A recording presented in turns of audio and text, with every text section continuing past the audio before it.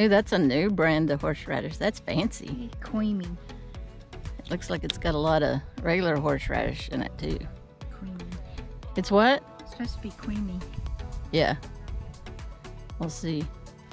Well, these aren't ribeyes, but I think Engelhofer. I overcooked it. Oh, it does. You can't. No, look at that juice coming out of there. It's not a ribeye. I don't know. Oh, mine's overcooked. Yours is better. Mine's perfect. You rock.